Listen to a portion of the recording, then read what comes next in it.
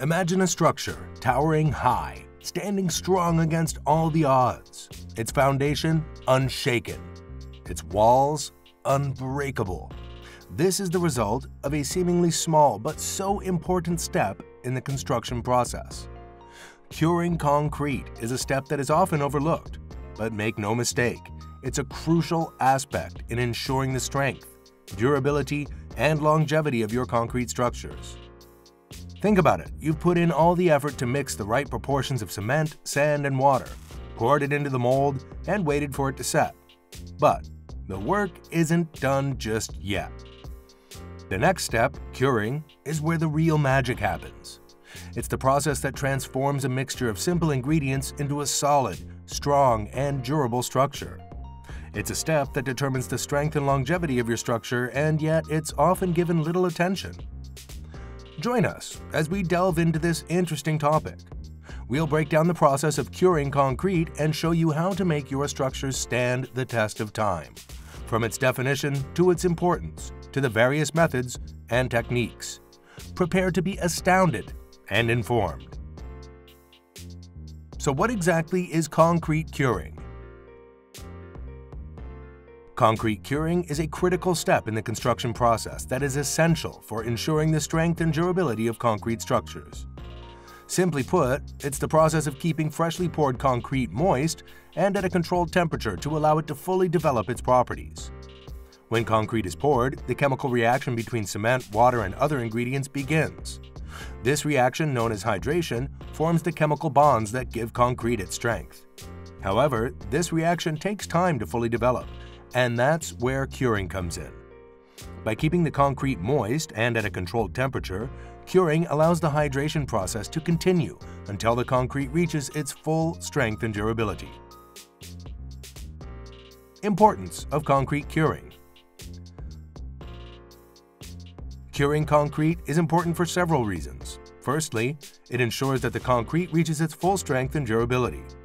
By keeping the concrete moist and at a controlled temperature, curing allows the chemical reaction between cement, water, and other ingredients to continue until the concrete reaches its full strength. This helps to prevent cracking, shrinking, and other forms of damages such as efflorescence, surface scaling, and spalling that can weaken the concrete and reduce its lifespan. Secondly, curing helps to prevent surface damage and dusting. Freshly poured concrete is susceptible to surface damage and dusting if it's not properly cured. By keeping the concrete moist and protected, curing helps to prevent these issues and ensure a smooth, durable surface. Thirdly, curing can improve the appearance of concrete. A well-cured concrete surface is smoother, harder, and more uniform in color than a surface that hasn't been properly cured. This can enhance the overall look of your structures and improve their aesthetic appeal. Finally, curing helps to conserve resources and reduce costs. By ensuring that concrete reaches its full strength and durability, curing can reduce the need for repairs and maintenance over the life of the structure. This can save time, money, and other resources, making it a critical step in the construction process. Now, let's talk about the different types of curing process. There are several methods of curing concrete, each with its own benefits and limitations. The best method for your project will depend on factors such as the size and type of structure, the weather conditions, and the resources available. It's important to choose the right method and implement it properly to ensure the strength and durability of your concrete structures. These are some of the most common methods used. Number 1. Ponding. This is one of the simplest and most effective methods of curing concrete. It involves creating a temporary pond around the concrete. The water in the pond helps to keep the concrete moist and prevents rapid evaporation, allowing it to cure properly. This method is often used on flat concrete surfaces. One of the benefits of ponding is that it's easy to implement and requires little ongoing maintenance. However, it can be difficult to maintain the water level in the pond, especially during periods of high evaporation, which can impact the curing process. Number 2. Spraying. This method involves applying a fine mist of water to the surface of the concrete using a hose or sprayer. The mist helps to keep the concrete moist and prevents rapid evaporation, allowing it to cure properly. This method is often used in hot weather or in areas with low humidity to prevent rapid evaporation. One of the benefits of spraying is that it's easy to implement and doesn't require much setup and requires less water than ponding. However, it can be time-consuming to apply the mist evenly across the entire surface of the concrete, and it can be difficult to maintain the desired level of moisture. Number 3. Wet covering. This method involves covering the concrete with a wet material such as burlap, plastic, or special curing blankets. The wet material helps to keep the concrete moist and prevents rapid evaporation, allowing it to cure properly.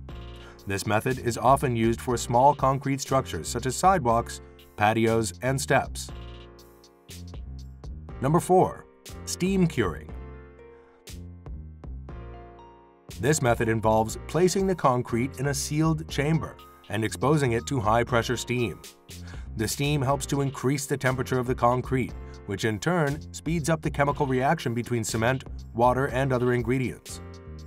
This method is effective and can result in increased early strength and other desirable properties. It is often used for large concrete structures that require rapid curing, such as precast concrete panels. One of the benefits of steam curing is that it's fast and efficient. However, it can be expensive to implement and requires specialized equipment and facilities. It's best used in high-performance concrete mixes or in situations where a rapid cure is desired. So, when should you start curing and for how long? When it comes to the duration of the curing process, it's important to remember that every minute counts. Proper curing is essential for ensuring the strength, durability, and overall quality of your concrete structures. As a general rule, concrete should be cured for a minimum of 7 days or until it reaches 70% of its final strength, whichever comes first.